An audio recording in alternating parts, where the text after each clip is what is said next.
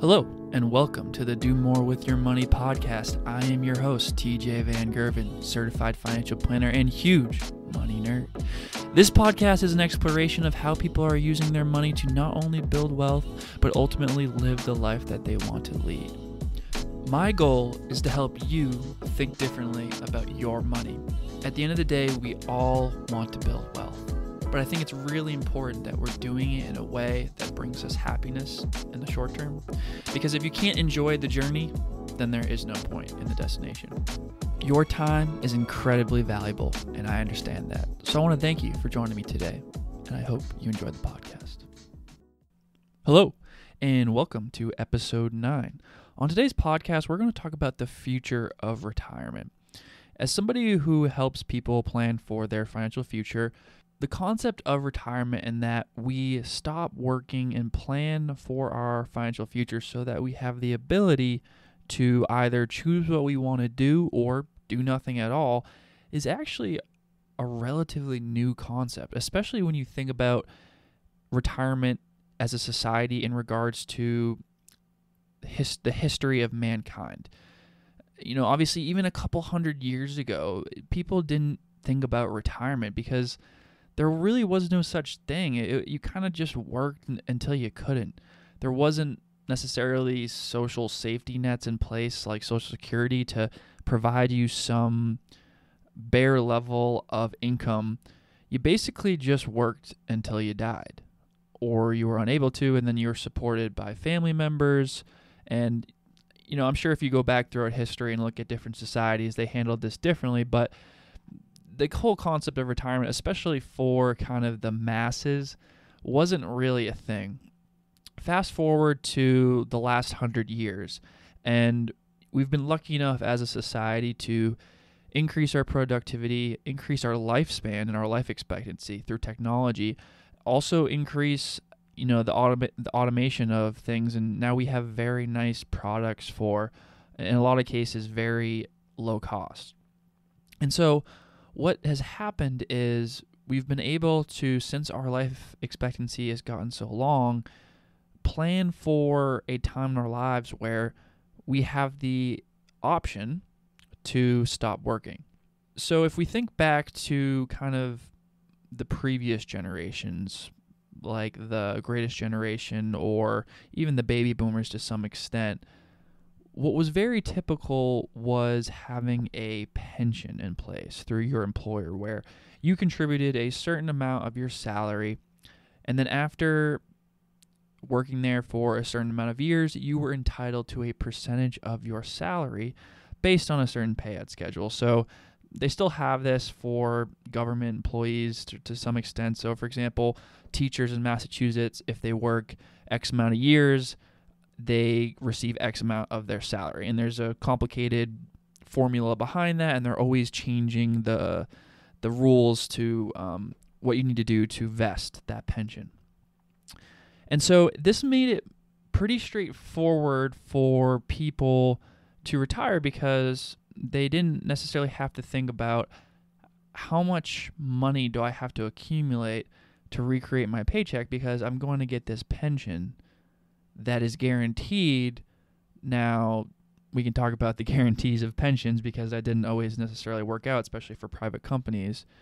But it was pretty easy to say, hey, I'm going to get 70% of my salary, and I can live off that. I can plan around that. And then if we factor in Social Security, assuming that you also would receive Social Security, then that would replace another part of your income.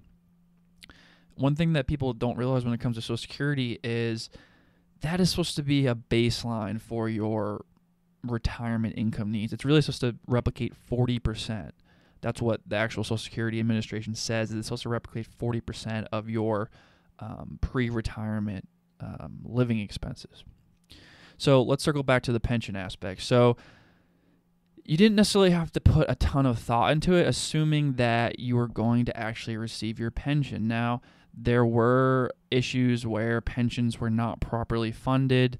The actuaries, the people who price out the insurance or the pension, didn't necessarily, they couldn't predict future returns, because what happens with a pension is people are actually taking that money and they have to manage an investment portfolio, and then they have to factor in the withdrawals of the people who are in retirement and who are pulling from that pension.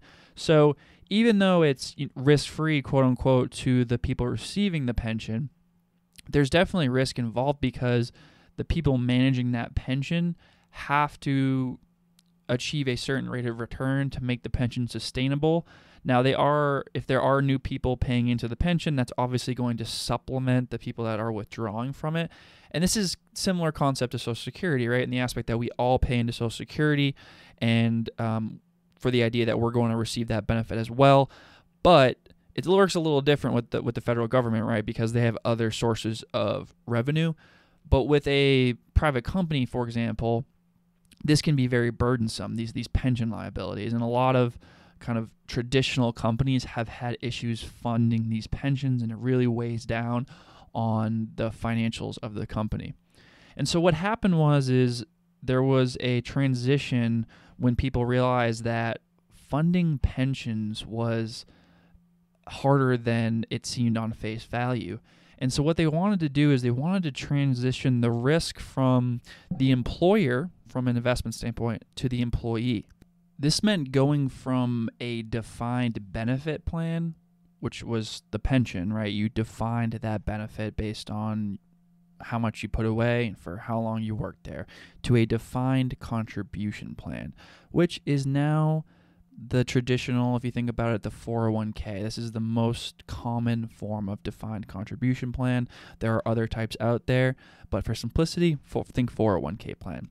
So with the defined contribution plan, it was on you, and it still is because it's the most common way to save for retirement now, to save enough of your salary, invest it. You have to choose the investment, take on that investment risk, and then you're left with a lump sum pile of money, and you have to recreate your income if you want to retire.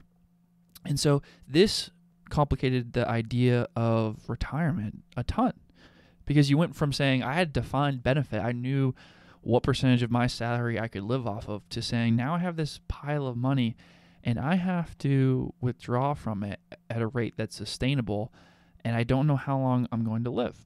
Because again, we're experiencing increased life expectancy. So, when Social Security first came out, the life expectancy was, 10 years beyond what when you started pulling from it. Now people are living into their 80s, their 90s, even their hundreds.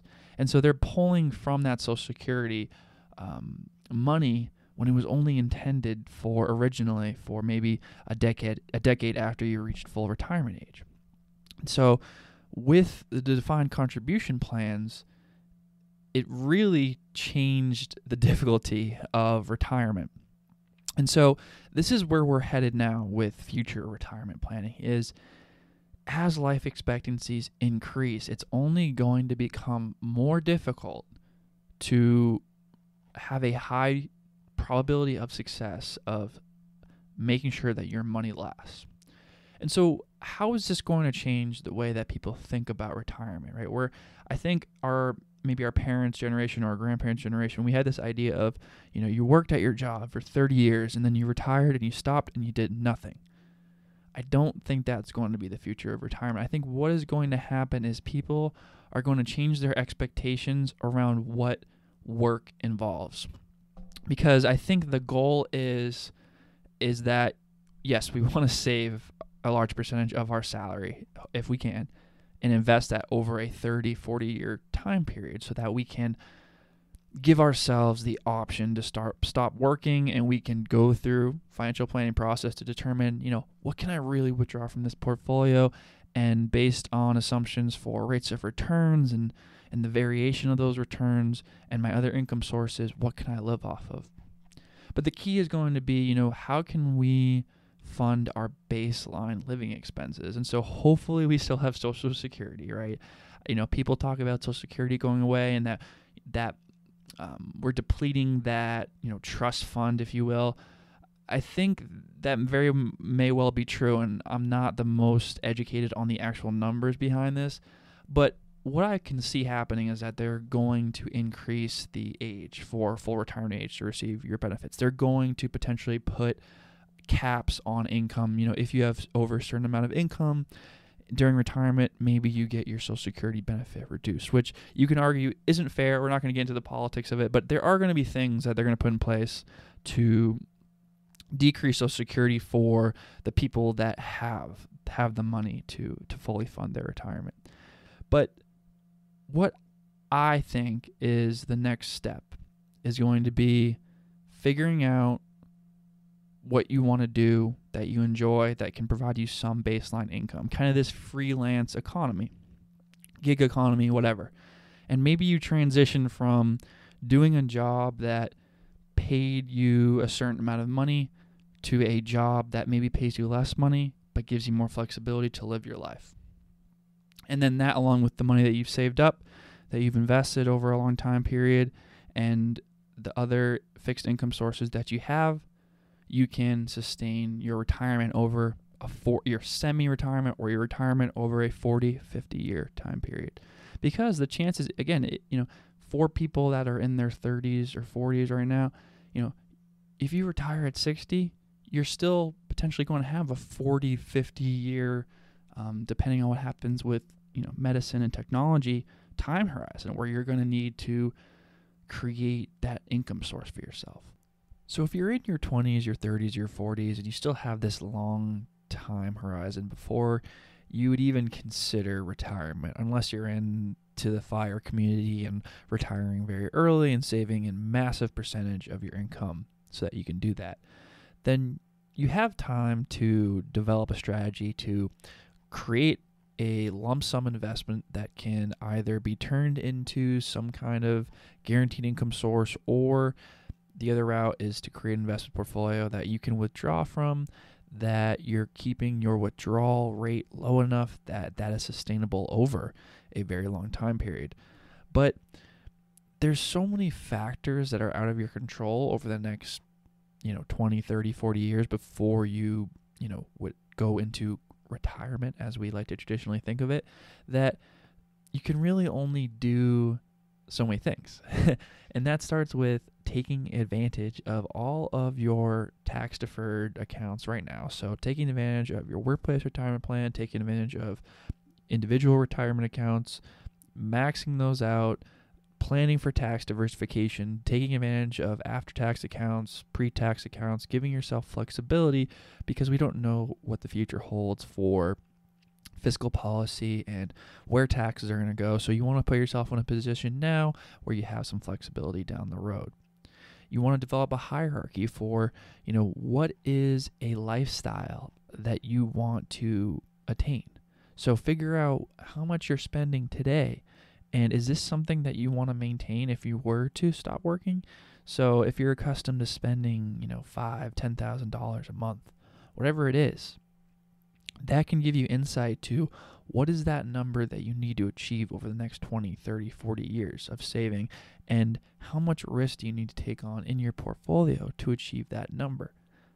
And the numbers behind it are important, but at the same time, as is the point of this podcast, we want to get you to that point while still enjoying today. So it's about figuring out what's the right balance of living below our means now, saving for our financial future, providing us some kind of flexibility with our retirement accounts, and planning for tax diversification down the road, investing, taking on enough risk so that we can actually make money on our money, because if we're just holding cash, then we're losing our purchasing power to inflation over time. So we can't do that. That's risky in itself. So we have to figure out a plan. And the future is unknown, but you got to take advantage of what the knowns are today. And so between now and when you retire 20, 30, 40 years from now, there's going to be so much that changes that I don't know, that nobody knows as far as it relates to, who knows, maybe by that point we will have, greater social benefits. But at what cost? Greater social benefits cost more in taxes. So it's always a give and take. And so what I would stress for you is figuring out how to live for today, but plan for tomorrow. And that is where I'll end the podcast today. I hope you have a great rest of your week. Lastly, I want to remind you to do you. Because in a world of increased commoditization, nobody can replicate you.